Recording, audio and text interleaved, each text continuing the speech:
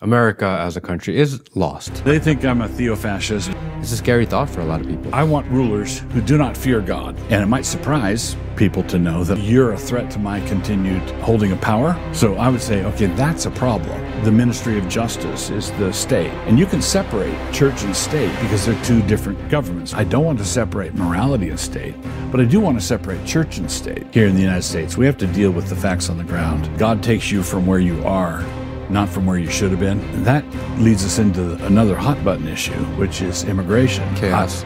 Chaos. I understand that some people are not going to believe me on this, but I would be disqualified from being in the state legislature. I'm in favor of immigration. Then you see this flooding, you're like, wait a second, We're swamping the lifeboats. And I distrust our government, rulers who have no concern for morality at all.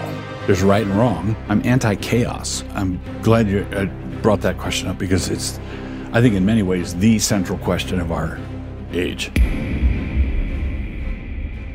So when you talk about church and government, a lot of people, especially people watching or listening, understand the premise that America as a country is lost, that maybe a move towards more conservative values is needed and necessary. But then people really get caught up on the separation of church and state. Everyone believes that they are supposed to be separate, that's designed to be separate. And the idea of maybe kind of merging them or having them running in parallel is a scary thought for a lot of people. Yeah. And I'm glad you brought that question up because it's, I think in many ways, the central question of our age. And it might surprise people to know that I'm a strong advocate of the separation of church and state. Which is contrary to what the internet will say. The internet doesn't think, and certain individuals and they have a lot of choice words for you sometimes. They think I'm a theo-fascist or that I want some sort of evangelical Protestant Iran with reformed ayatollahs, dictating. But that's the vision people have in their mind when you talk about some sort of conjoining of the two. Correct. But I'd argue this. The separation of church and state is a Christian theological development. Not only do I agree with it, but I would argue strongly for it. But I would distinguish. You have to distinguish. You can separate church and state, and must separate church and state, because they are both forms of government among men. This is men being governed around word and sacrament, around the preaching of the gospel. That's one form of government. And then the ministry of justice is the state. It's their job to make it possible for you to walk across town safely at 2 a.m. They're the ministry of justice. That's one kind of government. Church is another kind of government with a different task. And you can separate church and state because they're two different governments, just like you can separate apples and oranges because you've got two bowls and here's the counter and I put the apples in one and the oranges in the other. Okay. But that's a very different question than the separation of God and state or the separation of morality and state. How would it sound if someone said, I want to be governed by rulers who have no concern for morality at all? I feel like we live in that society right now. Right. I want rulers who do not fear God.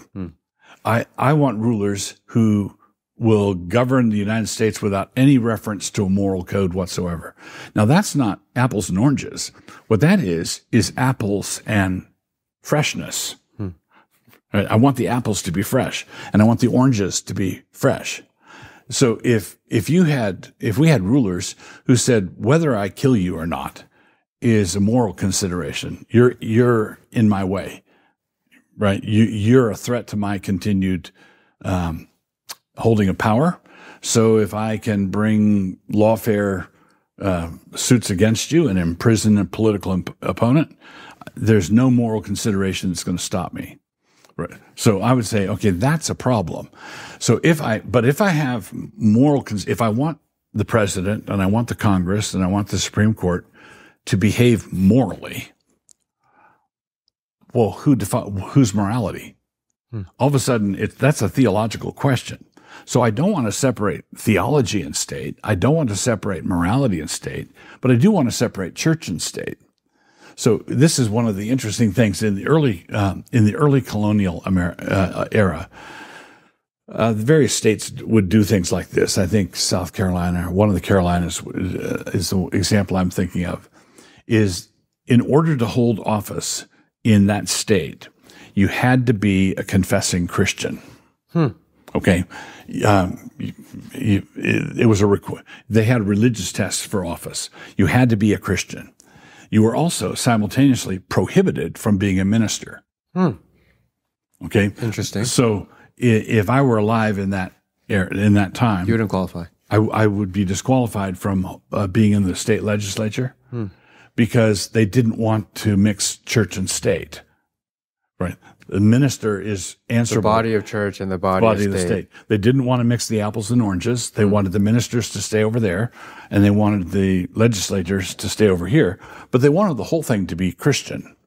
So there's a very sharp difference between what I would describe the informal Christian consensus, the informal Christian establishment that we had from the founding, and was overwhelmingly Christian, and it did not lead to Handmaid's Tale, women in red dresses, that sort of thing at all. And we perfected the whole idea of the separation of church and state. But it's not the same thing as the separation of morals and state. So if you're building a government and you want to be inclusive, because there are other religions, there are other ideas, that would be difficult for some people because you would say only Christian, but people say, well, a lot of the country is not Christian. The idea is that certain people that, even if they're not aligned in the same religious values, they may have similar moral values. For example, a devout Muslim or a devout Hindu could possibly be good moral people, hardworking people. Would you consider them to be a part of that same structure then? Or because of certain fundamental differences in ideology, it's still too far of a gap to close? One of the things versus maybe an atheist who doesn't believe any of it. Right. One of the things my dad used to say is that God takes you from where you are, not from where you should have been. Right. And one of the things we have to deal with is, as we labor for reformation here in the United States, we have to deal with the facts on the ground. Who's already here? Who's already here? Who's been here for generations? What are we going to do? And you don't pull an ex post facto business where you start unwinding, breaking your word and doing that sort of thing. But if you're asking, so you have to start where you are, and that includes Muslims and Hindus and Jews and people who are not Christian. But and I understand that some people are not going to believe me on this, but I have stronger faith in a Christian accommodation of a Muslim's rights than I would if I were a Christian in a Muslim society.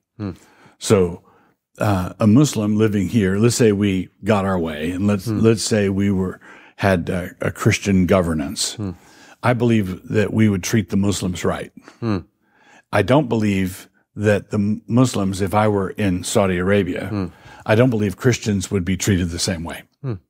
Right. So I trust us to take care of the Muslims better than I trust the Muslims to take care of us. And since governance, governing decisions cannot be neutral.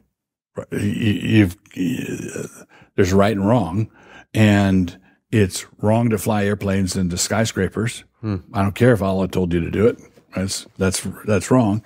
And so you have to come down and say, if we are going to ground our laws on the will of God, someone's going to say, well, yeah, but which God? And I would say, well, the true God, the true God. But the true God is not going to demand that we start wronging people who don't know Him yet.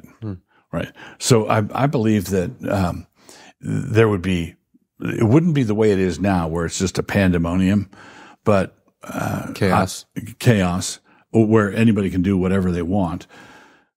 But in an ideal Christian republic, I don't see any problem with a Muslim living there or owning property or having his rights respected in court and all of that.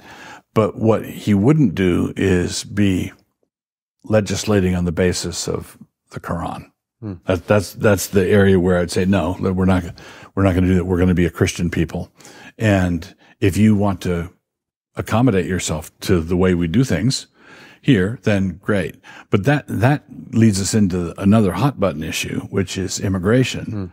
Because for many, many years, the United States did a very good job of assimilating immigrants from all over the world and assimilating them into the basic Anglo-Protestant ethos that was America. And the assimilation worked. The chaos on the border now means that we're swamping the lifeboats, and they're coming in too fast. It's not the problem. It's not people are coming in. The problem is that they're coming in too fast for us to assimilate. And what's going to happen is just ethnic chaos, ethnic clashes. So whether it's Hindu or Muslim or people coming from all over, I think would be and should be welcome in a Christian republic, but not by the metric ton, not by the millions. Just flooding over. Not the flooding over. Right? I think a lot of even immigrant families that are here, they see what's going on at the border, like, no, this doesn't seem right. Yeah, there's a process. A lot of people that are here followed the process, did what they felt was the right way to do it. The rules of the game were laid. Right. This is what we did at door. We try to follow the rules, and you see this flooding. You're like, wait a second, why did we do it the right way for all of these years? Right. And it puts a distrust in the system, distrust in the laws. Right. It makes you want to not even follow them. And so when people talk to me about this, I say, I'm not anti-immigration. I'm anti-chaos. Yeah. I'm anti-anarchy. I'm in favor of immigration because I don't want to build a wall that keeps everybody out. Absolutely. Is a wall that can keep everybody in also. Right. And I distrust our government. I don't think that, I don't want to give them powers to exclude every alien because that also gives them power to monitor every citizen. And I just want to be careful about that. And so my concern is for the rule of law, not the anarchistic